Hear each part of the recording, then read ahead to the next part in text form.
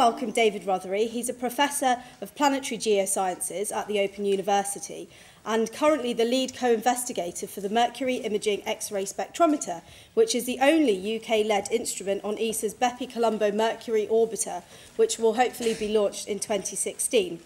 He's also co-leader of ESA's Mercury Surface and Composition Working Group, and his research interests centre on the study of volcanic activity by means of remote sensing and volcanology and geoscience in general on other planets. He is bobbing out after this talk, but before the next one, to go to Sky News to talk about the recent earthquakes in Nepal. But copies of his book, Planet, A Very Short Introduction, will be available after this lecture. So welcome. Thank you.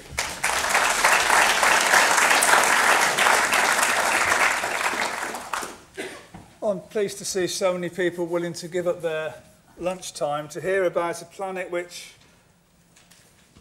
wasn't very, when I was a lad and growing up and wanted to be an astronomer, Mercury was the sort of least regarded planet really. It was very hard to see, we knew not much about it, we didn't think it would be very interesting, but actually it's turned out to be a fascinating place. And here's two views of Mercury. Now, here's Percival Lowell's view of Mercury. He drew canals on Mercury. Utter rubbish. There's no... He thought they were due to the planet cracking. He didn't think they were artificial, as he thought the canals on Mars were. If you want to see a book with this in, or the handwritten notes of William Herschel observing the transit of Mercury in the 18th century, that and other rare manuscripts are on display in the RAS library across the way. I had a very happy half hour looking through those before I came over here. So I encourage you to go and take a look at those if you have time at the end of the talk. So Mercury, very hard to observe. I mean, there's no need to tell an audience like this that Mercury is the closest planet to the Sun. So as seen from the Earth, the distance that Mercury is from the Sun is never more than 29 degrees, something like that. We do not see it in a dark sky, especially from latitudes well away from the equator, such as we inhabit.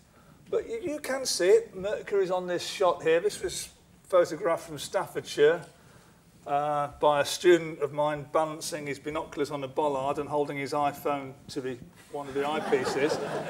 And well, it's fine. I don't know if you can spot Mercury there. That's Venus, there's Jupiter, and that one up there is Mercury. So it can be done. It was nowhere near elongation then either. So if you look in the right direction at the right time and you've got something to help you locate it, you can spot it. How many people have seen Mercury? Okay, so that looks like... How many people haven't seen Mercury then? Okay, I just wasn't sure how many don't knows we had. So about a third of the audience or less have seen Mercury and 2/3 or more haven't seen Mercury. It is tricky. We're going to see it very well when BepiColombo gets there. This is now going to be launched in 2017, not 2016, but it will still start its science operations April, May 2024. That's 9 years from now. We'll be getting our first science from Mercury. It's got an ion drive. This is the European Space Agency mission, Mercury Planetary Orbiter. This stands for MMO, the Japanese orbiter, which will have a more eccentric orbit and probe the magnetosphere in great depth. So we're taking 2 spacecraft to Mercury up with one ion drive, BepiColombo. But most of my talk will be illustrated by data from Messenger, NASA's mission, which has recently ended, of which more in a short while. Here is the British instrument that BepiColombo will carry, MIX, the Mercury Imaging X-ray Spectrometer. There's a chair in the background for scale. This tube is more than 1 metre long. That's an X-ray lens, that's an X-ray collimator. They'll have identical focal plane assemblies.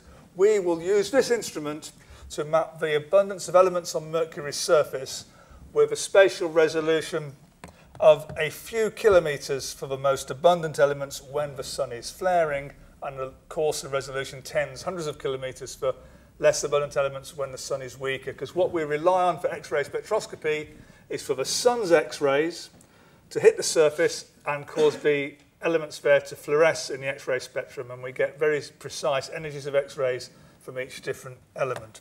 So that's what we'll be doing. I'll show you some X-ray spectroscopy data from Messenger in a while, and our data will be we hope, a lot better than that. This is a very innovative instrument, though, to have an X-ray telescope like this.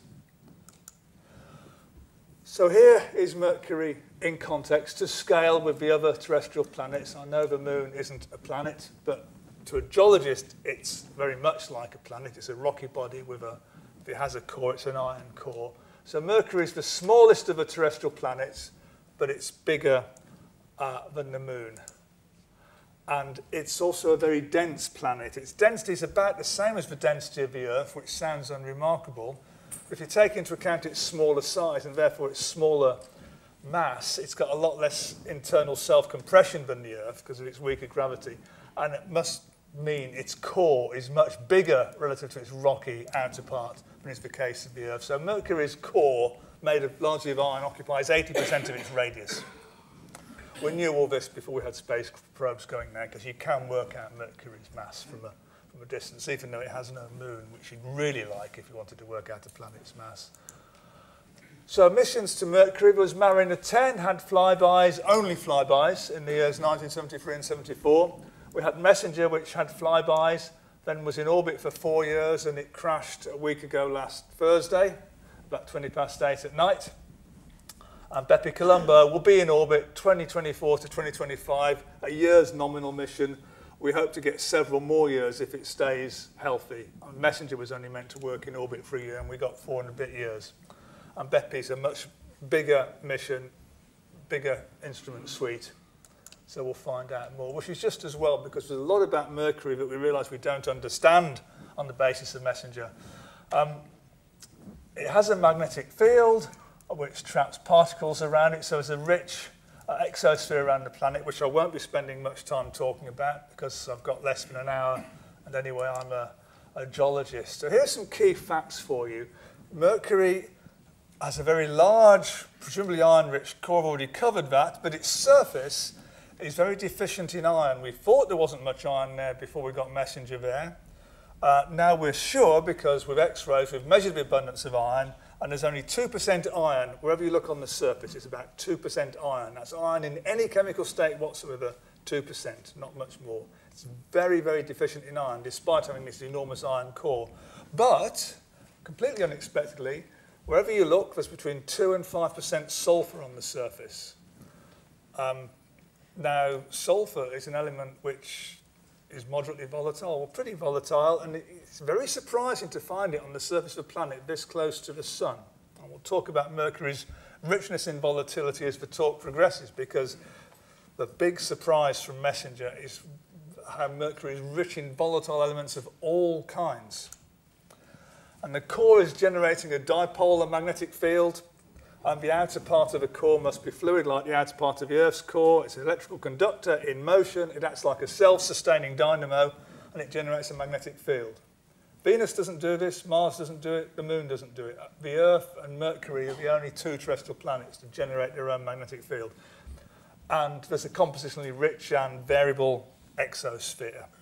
It's too small a planet, too little gravity to hold on to an atmosphere, but there are atoms escaping from the surface, which will bounce around and eventually leak away to space. That's what an exosphere is, the outer part of an atmosphere not bound to the planet. Mercury doesn't have a deeper part to its atmosphere at all. The exosphere sits on top of its solid surface. And there's a prolonged history of volcanic activity and fault activity. That's what I mean by tectonism. So here's a 3D cutaway view of Mercury. Just to take you through it, there's an iron poor silicate, that means rocky crust on the outside. Now the mantle must be equally iron poor. If this crust is produced by partial melting of a mantle and volcanic activity, you don't change the abundance of iron very much, so the rocky mantle must be relatively poor in iron as well. We think there's an iron sulfide layer solidifying to the base of the mantle, which is being called the anticrust. That term is now recognised on Google. 2 or 3 years ago, when I heard about this concept and wanted to find more about it, I Googled Mercury anticrust, and it said, "Do you want to find out if Freddie Mercury is the Antichrist?" Sadly, there have been sufficient intelligence searches about Mercury now that you won't find that being offered to you when you Google it. You might have to look a long way down the list to find it. Anyway, the unsulfide anticrust. Here's the outer core. We think mixed with some sulfur or something to keep it fluid. It is convecting. That's what I've tried to indicate by the colour patterns. And then a solid iron inner core. It's very much like a cutaway view of the Earth, except we don't think we have an anticrust. And the rocky part is much bigger relative to the mantle.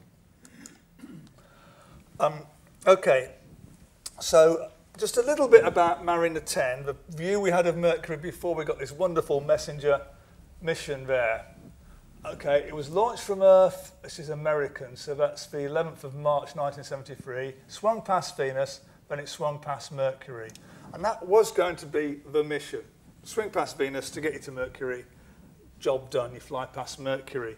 But this chap here, BepiColombo, known to his mates as Bepi, said, hang on, if you do it right, you can put yourself into an orbit which takes twice as long to go around the sun as Mercury takes to go around the sun. That means when you've flown past Mercury, Mercury will go around the sun twice, and then when you get back, there will be Mercury in the same place. So you can fly past Mercury every orbit and for every 2 Mercury years. And we in fact got 3 flybys of Mercury by messenger because this chap BepiColombo realised just with a slight tweak they could get multiple flybys for the price of 1. And for all we know, Mariner 10 keeps flying past Mercury, but it ran out of attitude control gas and could no longer direct its antenna to the Earth after its 3rd flyby. Sadly, though, even though we had 3 flybys, we saw the same side of Mercury each time. And that's because, I'm going to call for the video now, Gary, and that's because Mercury rotates exactly 3 times for every 2 orbits. So after Mercury had orbited twice, its same face was facing to the sun. So the same half was sunlit each time. Let's just run a video which we did at the OU to explain this 3-to-2 spin-orbit relationship. This is the voice of David Mitchell you're going to hear. 60-second adventures in astronomy. Number 4, a day on Mercury. No 2 planets act exactly the same, whether it's Jupiter spinning in only 10 hours, Venus spinning backwards, or Uranus tilting to one side. But Mercury is particularly strange. It takes nearly 59 Earth days to rotate, which might make for a pretty long day, but at least you'd have time to get things done. But while the days are long on Mercury, the years are relatively short. It travels round the Sun in just 88 Earth days. Now, until 1965, we thought Mercury span exactly once per orbit, which would mean that one side of it was always facing the Sun. If it spanned twice every orbit, its day would be the same length as its year, which would at least make calendars nice and simple. But it actually spins 3 times for every 2 orbits, which means each Mercury day lasts for 2 Mercury years. So while you might get a bit bored waiting for the evening, at least you'll be able to celebrate your birthday twice a day, even if you had to share it with everyone else. Thanks, Gary. You can find this online if you search for a day on Mercury. Okay, so the post-Mariner 10 view of Mercury. Very large core, outer part fluid, because Mariner 10 discovered the magnetic field. That was a big surprise from Mariner 10, the magnetic field. This is a classic view of the surface. It's a mosaic of lots of images. This is the Caloris Basin. It's an impact basin that's well over 1,000 kilometers across. Called the Caloris Basin because it's positioned at one of those places which has the sun overhead every other time that Mercury comes to perihelion, so it's the hottest spot on the surface. So there's the basin. You can see lots of impact craters, but some smoother areas with fewer craters, but some wrinkles on them. And there was a debate about what these smooth areas were outside the basin and inside the basin. Is it smooth because it's volcanic lava? Is it smooth because it's impact ejecta that's mantled the surface? This has now been conclusively demonstrated to be volcanic from messenger data, as I'll show shortly. Caloris Basin, the name. And another classic view from Mariner 10. Here's a feature on the surface. The sunlight is shining from left to right. You can tell that from the craters. This is not a cliff, but it's a steep slope facing away from the sun. It's an escarpment. Here's a closer-up view of it. OK, here's a closer-up view. It's evidence of contraction. It's a thrust fault, thrusting part of the surface over the adjacent part. These are called lobate scarps, or in Latin, a scarp is a rupees, singular or plural. This is called Discovery rupees, after one of Captain Cook's ships. All the rupees are named after ships or expeditions that discovered stuff. There's a Santa Maria rupees, there's an Endeavour rupees, and so on. So this is evidence of global contraction early in Mercury's history. It had cooled down and the surface had been thrust over itself. So that's the kind of the story we got from Mariner 10, which isn't wrong, but has been greatly elaborated by Messenger. Oh, here's just a cross-sectional view to show you how you get one of those lobate scarps. Underground thrust, and that just pushes the surface up and over like that. So, after Mariner 10, people were thinking, well, how do we get a planet like this, whose core is far too big relative to its rocky outer shell? And the idea was, well, it's formed close to the sun. Maybe it was just so hot that, maybe it was just so hot that rocky material couldn't condense in great proportions around Mercury. Or maybe it was hit by something. This is the giant impact idea. And here's a computer model, the proto-Mercury and some impactor, with the blue inside is the metal core and the red or orange outside is the rocky outer shell. If you have the right kind of impact, and there is a scale change between the top row and the bottom row, you can leave your body behind, which has been stripped of a lot of its rock and left with a relatively large core. And that would explain Mercury's strange rock to metallic to iron abundance, but it wouldn't explain how it's so rich in volatiles, which we didn't know at the time.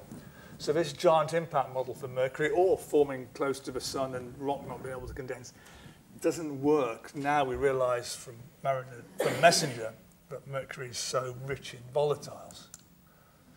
So here's a Messenger mission being launched. And it's a very complicated graphic. Don't worry about it. But basically, it was launched in April 2008. Flew once past the Earth, 2 Venus flybys, 3 Mercury flybys, and then it got into Mercury orbit 18th of March 2011. And we had good science from the flybys. We saw parts of the planet we'd not seen before. We got even better science from orbit. 4 and a bit wonderful years of orbital observations. The orbit was a very elongated orbit. At the start of its orbital tour of Mercury, its perihome, its closest point to Mercury, was kept between 300 and 400 kilometres above the surface, but it was I think it was 40,000 kilometres away from Mercury, certainly many thousand kilometres away from Mercury at apohome. And the reason for that is, being so close to the sun, on the day side of Mercury, you've got the sun at 1/3 the Earth's-sun distance on one side, and you've got a planet at 450 degrees on the other side. The sky is full of hot things, and you fry your spacecraft if you stay there for long.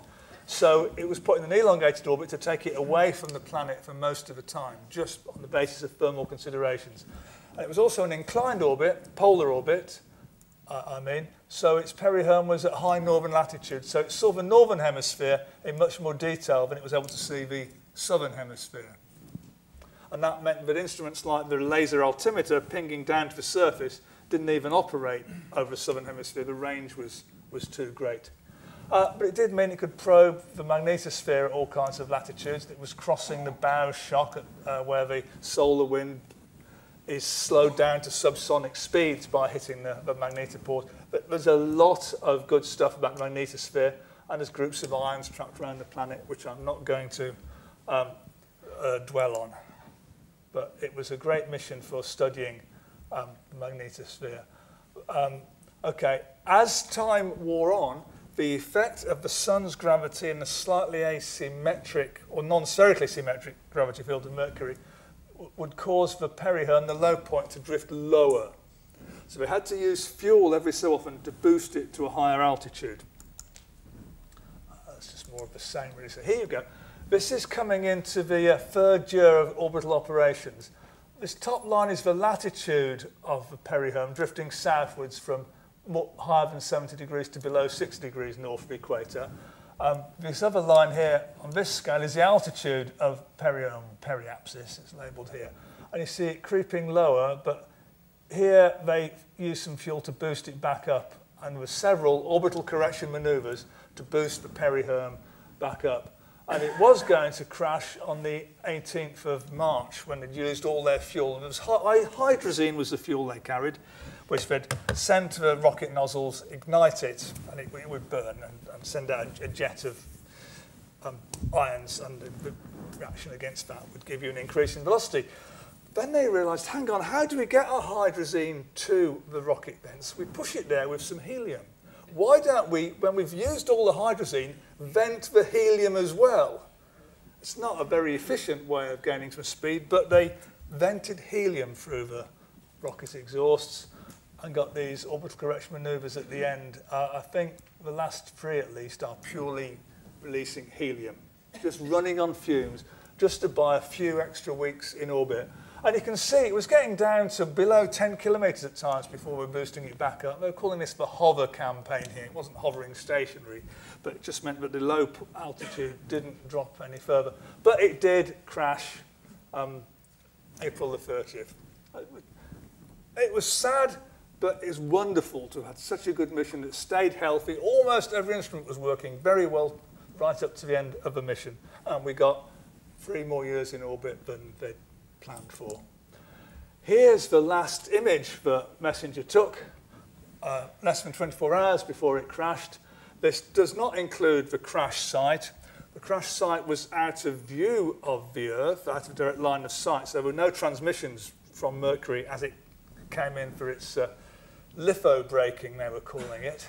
You can't aero brake on Mercury, but you can use the planet's rock to slow you down. It will have made a crater something like that. See the scale, 1 kilometre across. The crater will be about 15 metres across with a mantle of quite bright, we think, ejecta around it. And it'll be a challenge to find the Messenger impact site when we get BepiColombo there. It'll be good to do that if we can, because how bright the ejecta is and the rate at which it's fading back into the background will be useful information to us. But it's a bit like looking for a needle in a haystack to find a crater that tiny within a search box of a few hundred kilometres on a side. But we will try. Okay, so some of the Messenger results now. This is a graph of distance against the Sun against the potassium to thorium ratio. Potassium and thorium are two elements which behave much the same within a planet. But potassium is a volatile element and thorium is a refractory element. So planets that have been heated or subject to a lot of heat and violence during their birth shouldn't have much potassium. And here, this is Mars, high potassium thorium ratio, Earth, lower potassium thorium ratio, Venus, well, overlapping error bars, but potentially a lower potassium thorium ratio than the Earth. This is the Moon, which is different for other reasons. We'd expect Mercury's potassium thorium ratio to be down here somewhere. Now, Messenger carried a gamma-ray spectrometer, which can detect both potassium and thorium from the natural gamma-ray emission, for which they're responsible, and here are where the data fall. So, very early on in the Messenger mission, we learned from the gamma-ray spectrometer that Mercury has a very high potassium thorium ratio. This is not a linear scale, it's a logarithmic scale. Something strange there. How is Mercury rich in potassium? And then add it to the fact that we've got this 2 to 5% sulfur at the surface, which I've already mentioned. That's measured by Messenger's X-ray spectrometer, using solar X-rays to cause the elements at the surface to fluoresce. 2 to 5% sulfur. Varies from place to place, but it never drops below 2%, as far as you can tell.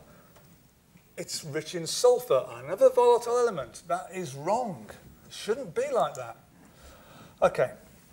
Well, the work I do, I'm a geologist. Here is me with Becca, one of my PhD students. We're looking at images of Mercury from Messenger on a screen. This is how we do a lot of our work. It's not just us, there's lots of people have been doing this. So let's start looking at some of the wonderful Messenger images. Here's a view from Messenger in colour. It's not very colourful. Perhaps you can see there's a hint of colour there. The area is roughly 1,000 kilometres across. It's at moderately high northern latitudes. And I hope you can see that on the left and in the lower part, it's more heavily cratered. Upper right, fewer craters. So this left and lower part is ancient, heavily cratered terrain. This is what you would call smooth plains. But of course, there are plenty of younger craters superimposed on it. So it's fairly old even so. But there's certainly an age difference between the two areas. There's also a compositional difference borne out by the colour. Mercury is not a colourful planet. I'm now going to exaggerate the colours for you to convince you that there is a colour difference between these two terrains. So here we go.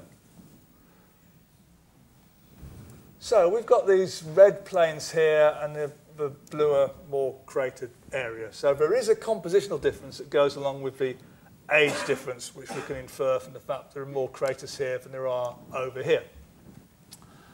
So this is Mercury's oldest crust, as far as we can tell. It's not like the lunar highlands, though. We're pretty convinced now, I'm jumping ahead of myself, we're pretty convinced that this is volcanic. It's not a flotation crust that's risen to the surface of the magma ocean, like the anorthosite that forms the lunar highlands. We're seeing nothing like that on Mercury. This is just an older version of this stuff, we now think. But let's look at this stuff because it's easier. But if you can see, remember I pointed out on the Mariner 10 images, we don't know if the plains are ejecta that have mantled stuff or are they lava flows that have mantled stuff. Well, there's evidence here that helps convince us that it is in fact lava. And I'm looking up there, but there are other places as well where you can look at this crater here, its rim here is intact, but over here it's been almost buried by the sort of by the red-orange plains forming material. There are other examples. There's things that look like flooded craters. Let's look in detail at that. So into that box there, I'm going to show you a high-resolution black and white view of that feature. Here it is.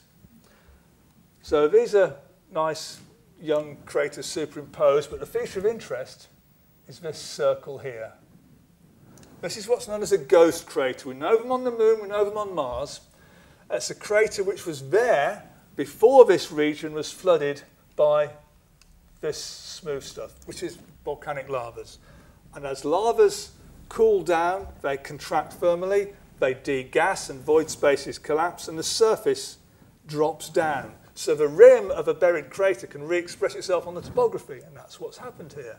And you see it's cracked, nice little radial crack pattern inside the basin. Let's show you this idea of forming a ghost crater in cross-section. So here's the cross-section through an impact crater, which would have had a central peak at this size, but the central peak would have been a lot lower than the rim. So that's the cross-section of the terrain before flooding by lava. Here come the lavas, floods everywhere, and then cooling, contraction and subsidence of the lava surface. That's what happens. And this is the rim of your ghost crater, as seen on that image. So that's how ghost craters form. You can't really do this with crater ejecta mantling the surface. So there are other features which convince us it's lava. The plains on Mercury are formed by outpourings of volcanic lava. Okay. These are two identical views in exaggerated colour. The area I was showing you before was somewhere up here. You see the red volcanic northern plains and the blue or ancient terrain. I'm going to show you the only data I've got with me today from the X-ray spectrometer on Messenger, which was fairly low resolution, especially over the southern hemisphere, where remember Mercury's orbit took it further away. But it is a way of mapping the ratios between different elements. And this is how we know, for example, Mercury is poor in iron. So I'm going to fade in two element abundances. I think it's magnesium silicon and aluminium silicon, but it will be labelled. So just watch while I fade in the co-registered elemental ratios. Magnesium silicon, aluminium silicon. There you go. And what can you see here? Well, you can see that the northern plains and the middle of the Caloris Basin, let's just take that out. Caloris Basin you saw on the Mariner 10 view is full of these red lavas, and here's the northern plains. That area, both those areas are high in, no, they're not, they are low in magnesium relative to silicon.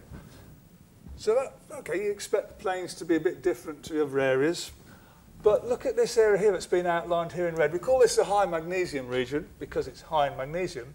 That doesn't fit with anything. It's here. You can't spot it in any other way. But elementally, it has this strange high abundance of magnesium. That's something we don't understand. It might be a buried impact basin expressing itself somehow.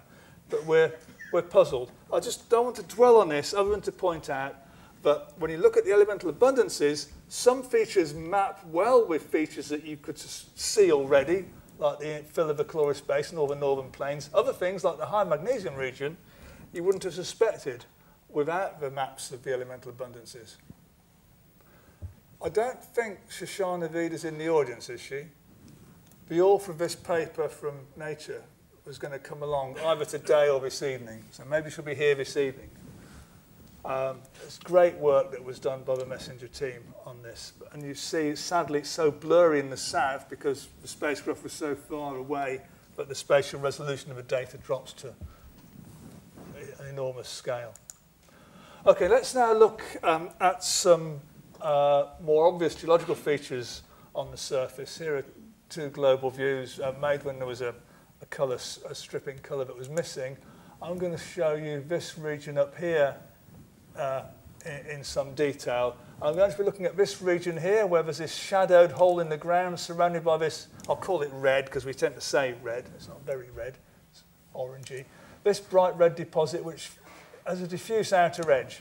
There's a smaller red deposit with a diffuse outer edge here with no discernible hole in the middle, and this is sitting in this double ringed crater here, and that's where I'm going to begin, I think. Yeah, that's the Rachmaninoff Basin. Here it is in high resolution, black and white. That was that red deposit. So it's a peak ringed basin, which you get at a certain scale of impact structure. The middle of it has been flooded by something which has breached this ring and flooded outwards to fill the outer part of the outer ring. That's an eruption of lava, which must post-date the formation of the peak ring basin. And you can count the craters on it and work out that this was quite a long time after the peak ring itself was formed. So you form the peak ring basin, then you have a volcanic eruption. And then you have the formation of this red spot here. Can you see the nice lobate lava flow front there? It's there on the colour view as well.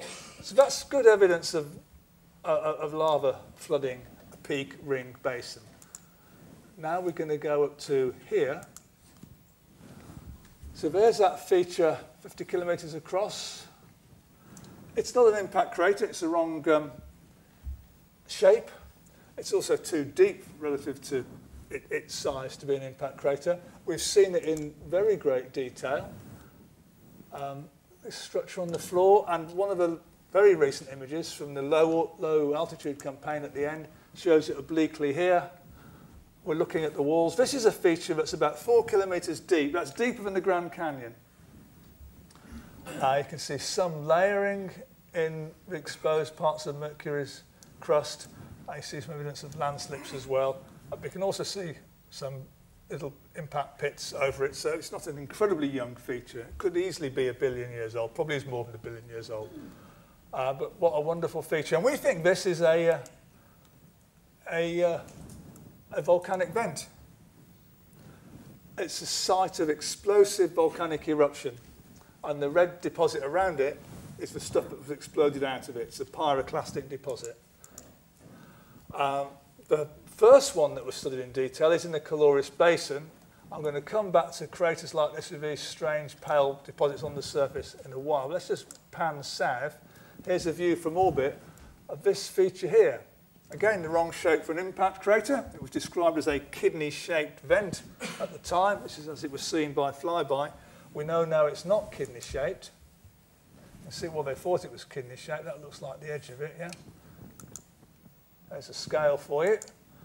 That feature sits here, and in red are all the volcanic vents around the Chloris Basin, and mostly near the edge of the basin where the lava filling the basin is at its thinnest. So this is the one we're going to be looking at in detail, and here's a colour view.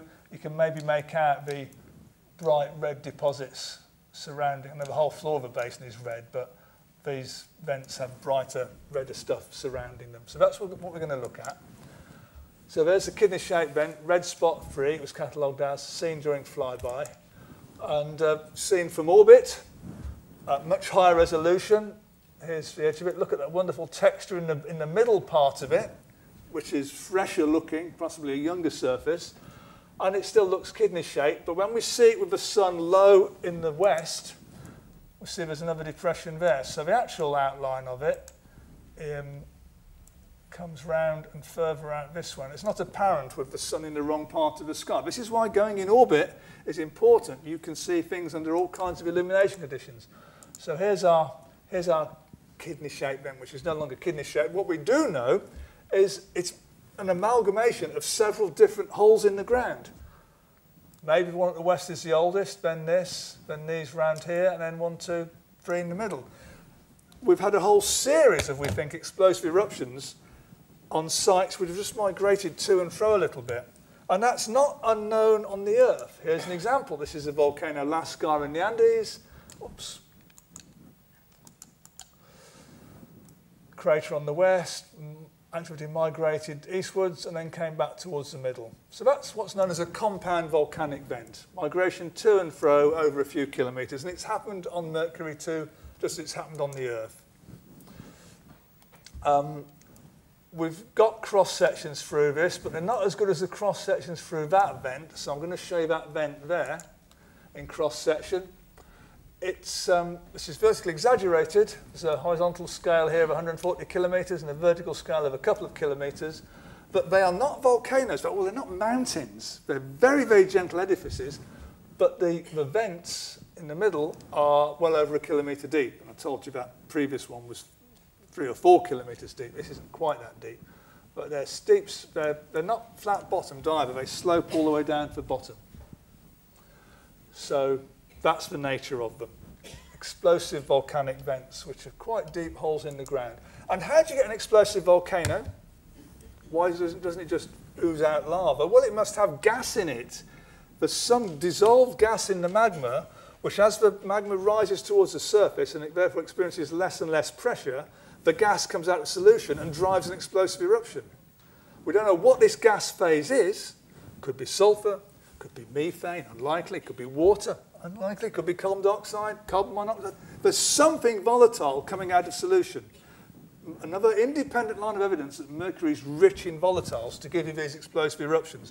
And here's the youngest explosive eruption site we've found on Mercury. Here's a crater. There's a scale bar 10 kilometres. Here it is in colour, and you can see there's a red pyroclastic deposit concentric around the northern rim of the crater, which has got 2 holes punched through it. This vent here, that's a volcanic vent like the ones we were looking at before, that's punching through the terracing inside this crater. So that volcanic vent must be younger than the crater. This crater is the youngest morphological age class of craters we've got on Mercury. It's almost but not quite got rays still surviving, but the freshness of its terracing tells us that this crater is about 1 billion years old. So this volcanic vent is younger than about 1 billion years old. So we've got explosive volcanism here 1 billion years or less ago. That's a lot younger than most of the activity on Mercury, and that's a surprise. Okay, here's the Caloris Basin again, and I've mentioned some of these craters with bright, pale blue deposits within them. They were called bright crater floor deposits at first. There you go, bright crater floor deposit. I remember puzzling over these with Patrick Moore when we did a Mercury flyby edition of Sky at Night. We didn't know what the heck these things were produced by. Now we know. Well, no, we don't know. We know morphologically what they are, and we know it's to do with volatiles. We still don't know what the volatile is. See these bright blue patches, when you look at them in detail, there are steep-sided, flat-bottom depressions all over the place. The top 10, 20, 30 metres of surface has been removed. Now, there's no wind on Mercury because there's no atmosphere. The stuff isn't falling through into a hollow interior or anything like that. It's just turning to vapour and dissipating away to space somehow. probably got some more detailed views of hollows. That's perhaps more convincing. Just ignore the little arrows. But these hollows here, whole fields of them. And these are young features. You don't see impact craters superimposed. This hollow forming process is going on today. It's a real mystery, but it's something volatile that's escaping to space. We don't know if it's sulfur that's responsible. Probably not. We're, to be honest, mystified as to what is happening here, other than that something is dissipating to space to leave these hollows behind. So how do they form? It's a loss of at least a moderately volatile substance. It's removed without melting. You don't see channels draining away from these. So it's going to vapor. Is it just sublimation straight from solid to vapor due to temperature? Is it some kind of space weathering process? Ultraviolet photons breaking chemical bonds? Is it sputtering micrometeorites breaking bonds? Is it being strip mined by aliens? Any of these is as good as the other at the moment on the basis of the evidence. The nearest analogue we have is the Swiss cheese terrain around the south polar cap of Mars. Here we know it's carbon dioxide ice which is subliming away. I used to think Swiss cheese terrain is what this is called by everybody. I used to think that was a pretty poor term because to me this is a Swiss cheese. It's got bubbles in it. But actually when you go to America and you're given Swiss cheese, you're given a slice like this. So that's why it's called Swiss cheese terrain. It is an appropriate analogue with processed sliced cheeses. So I'll try and wind up fairly quickly now and just talk a little bit about the tectonism of Mercury. There's a region here which contains a nice lobate scarp that was seen on the first flyby, which colleagues and I have made a study of. Here it is seen in more detail. It's called Beagle rupees. I told you all the rupees are named after ships used on voyages of discovery, and this was named after HMS Beagle. And that's a very appropriate name because it was discovered 150 years after the publication of The Origin of Species and 200 years after Darwin's birth. So it was great to get this name Beagle rupees. So that's all the faults that we would draw on this. I'm just going to rattle through these slides now. This lobate scarp will be evidence of a compression of the surface, movement of the terrain on the right off towards the left to form the scarp. But if the movement is at right angles to the front of the scarp, it's got to be oblique to these sort of sideways wings of the structure. So it's not just compressive movement, there's some sideways slip if you look at different parts of the feature. This is a complex fault, much more complex than the lobate scarps that were seen by Mariner 10. So let's look in detail at the front here. You can see there's a crater here that's been overridden by the scarp. Can you see that? So this crater was there before the scarp formed. And we can use that as a measure for how far the scarp has moved. And it works out it's moved by about 3 kilometres. Actually, we've got another view of it with the sun in a different part of the sky. And you see it's actually a younger crater that's superimposed on the scarp. And here's the older crater, which has been overridden. So we had that crater forming, then the scarp, then this younger crater. And we can look down the sides here, and we've got a line of ejector sculpture here, and the scarp cutting across it, and try and see any kind of offset of this original linear feature by the fault movement. It's very hard to spot. The sideways slippage across here was less than 1 kilometre. I'm sorry I have to rush through this. And then the bottom end of the structure, where it peters out, there's a whole succession of younger and younger thrusts, one cutting across another. So that's the ends of the Beagle rupee structure, but then compression continued and formed that thrust. Then that was overridden by this thrust, which was overridden by, quite an easy one to see, that thrust. So we see the compression carrying on, jamming, and the motion being transferred further back down the structure. So here it is in cross-section. And what does that mean in terms of how much rock has moved? Well, because it's a curved structure, all this lot must have moved, but we're looking then at this area here. That lot must have moved as well, and maybe that much back there. So 200 or 300 kilometres of crust has slid over itself during this crustal shortening process, which is very different to what we had on Discovery rupees, which is a much simpler structure. I'll just wind up by showing you some big impact basins which have been filled by lava, which has then been thrusted. There's lots of them around here. This one here was called B38 catalogue, but I'm actually getting it named Aneirin after a Welsh bard. Here it is, and you can see a basin largely filled by lava, but the edge of the basin has become a thrust fault just round there. So I haven't got time to dwell on this. There's a lot of fascinating stuff going on with the interplay between flooding of basins by lavas and then planetary contraction causing thrusting around the edges. Oh, it made the news in Welsh when we gave it a Welsh name. So, no such thing as bad publicity. It was also published in English. So there's our cross-sectional model for what's happening. A big thrust at the base, in the basement, disturbing the volcanic fill of an impact basin. And there's a couple more up here which are very hard to see when the sun is high in the sky. I got this one named Hafiz after a Persian poet. But when the sun is low in the sky, you can see the structure much more clearly. So it's, to my mind, it's an absolutely fascinating planet. And those 2/3 of you in the audience who've never seen Mercury, 9th of May next year, Mercury is transiting across the sun. Don't look at the sun unaided, and you will need to magnify the image anyway, or use a solar telescope. You'll see Mercury doing this. It's 12/12 to 1942 BST, perfectly timed. We're going to web stream it from space, because we've got satellites in space that will see this, even if it's cloudy. There's a chance for any of you to see this, either on the web. Who belongs to an astronomical society? Well, get your society out there with its solar telescope, showing this to the passers-by on the high street. I'd like everybody to see Mercury, because we're going to have a website at ESA drawing attention to the transit, providing the web streaming of the transit, and also all kinds of links to educational outreach stuff about how fascinating a planet Mercury is. I hope you agree that there is a lot about Mercury that's exciting, stuff we don't understand, like how it's got all these volatiles, and hopefully BepiColombo will tell us more about this. If you want to know more than I've been able to fit in, there's my very expensive book with Springer here. This is 50 quid. It's a serious book, but that's academic publishers for you. I have got, though, there's my students. But I've got a much cheaper book, 6 quid, very short introduction to planets, which I've got with me.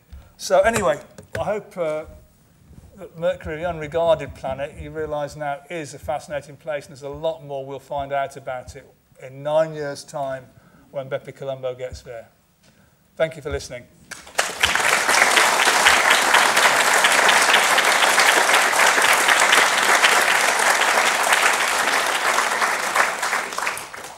We have time for some questions. If you can wait for the microphone before you ask.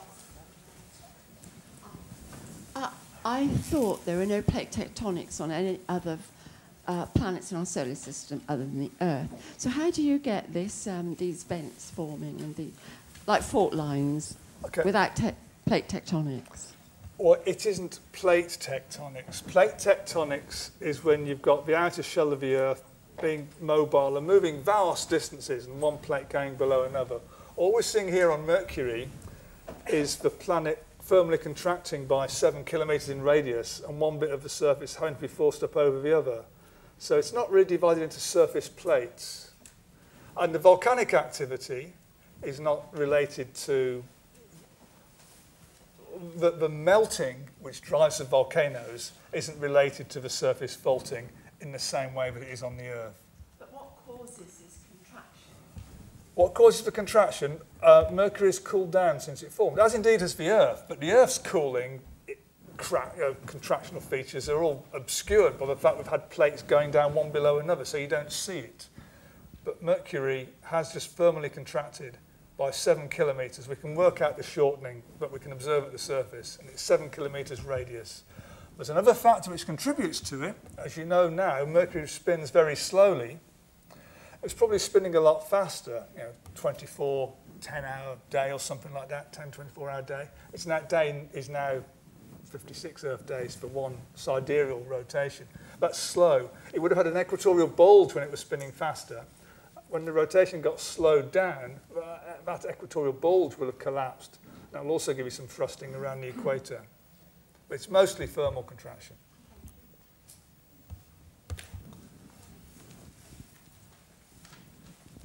Probably a naive question, but how do the camera lenses on the probes cope with the intense heat? Is there some very heat-resistant glass that's been developed? That's a good question. I don't know what the lenses are on the optical cameras, but they did what they could to keep everything cold. Messenger had a heat shield, which was always kept between the spacecraft and the sun. And it was a ceramic heat shield, and there was that much gap between it and the body of the spacecraft, so it was kept cool by being kept in the shade. But even so, with a hot planet, which we're looking at, you're going to get hot. So they did have to allow for a thermal environment. And not just the optics, the electronics don't work if they get hot, so you have to be cooling as much as you can. There were radiator panels on Messenger that were radiating the heat away wherever they could. Do you think they took pictures really in quick gaps and then closed the gap again and to cool? No, the aperture was kept open all the time, so it wasn't a case of opening and shutting, protecting the lenses. They were exposed to whatever was coming at them all the time.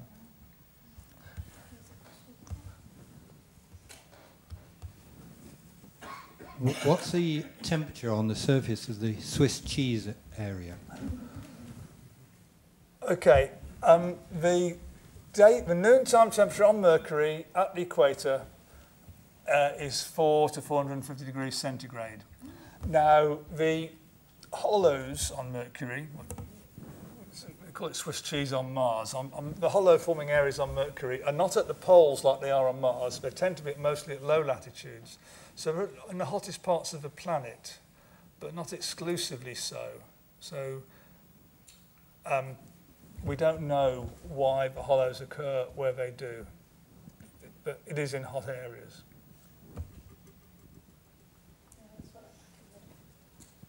The middle and then. Could you just tell us, we see a spaceship setting off with lots of bits. Could you tell me what happens when it arrives? Does it all go around together, or is it does each bit separate off and get a little push to a different orbit? You're asking about BepiColombo, spacecraft. Okay, there were sort of 4 bits on the graphic. I won't go all the way back. What powers us to Mercury is the Mercury transfer module. That's the thing with the ion drive.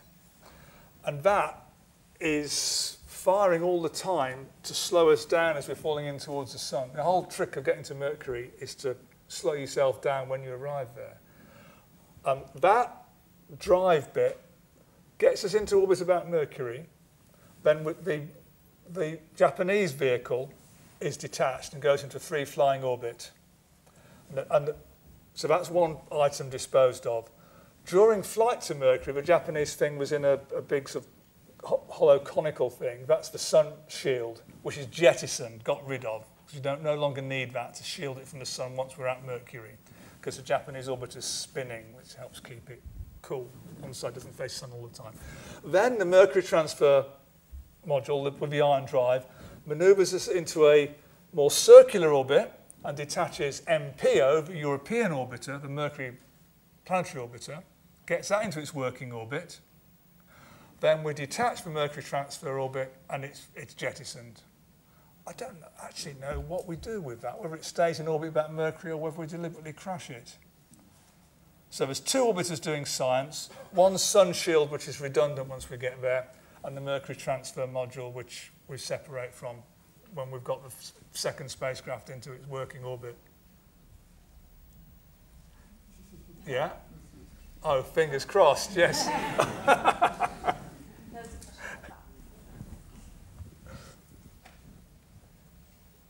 Would there be an advantage to send humans there? I know it's going to be very hot, but... I don't think it would be a great place to send humans for a long time. There are places on Mercury that humans could operate. I mean, I didn't mention the permanently shadowed craters near the poles, because Mercury's orbital axis is not inclined to it. Mercury's rotational axis is not inclined to its orbit, so there are shadows that are permanent in craters near the poles, where there's ice, water ice, trapped. And just at the fringe of those hollows, Yeah, there'd be an equitable temperature. You could even set up a manned base there, but let's do it on the moon before we go anywhere complicated like Mercury. Last question. To what extent is the surface of Mercury heaving towards the sun when a particular point of the surface points at the sun? Does the sun's immense gravity pull that bit towards it and then subside? If so, has it been measured? Okay, talking about the solar tides on the surface of Mercury, it hasn't been measured. That's one thing that we will attempt to do with the laser altimeter that we've got on BepiColombo. But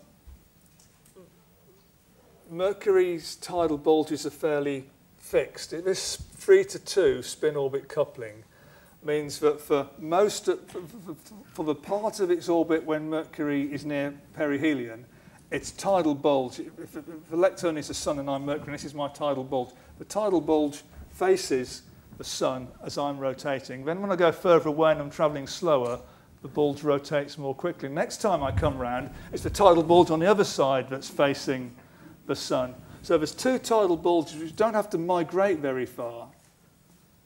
You always get two tidal bulges, one facing, one on the opposite side, and they take it in turns to be the one that faces the sun. And this is how it's kept locked in this 3-to-2 spin-orbit state. So the bulges aren't changing height or position very much, but we do want to try and measure it if we can, because that will tell us about the internal mechanics of the planet. I think we'll have to leave it there for this afternoon so that Dave's got a few minutes to celebrate. If anyone wants to come and get a sign